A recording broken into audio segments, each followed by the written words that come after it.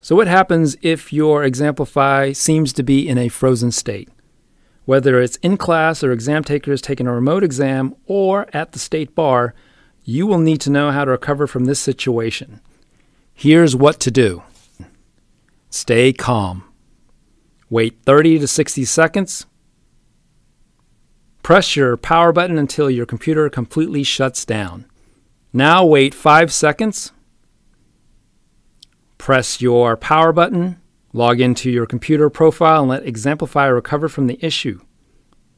If it asks you for the resume code, remote exam takers should have that information written down. For in-class exam takers, the proctor can provide you with the resume code.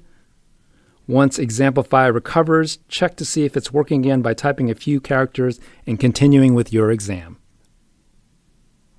We hope this video is helpful, and by all means, take care of yourself and good luck.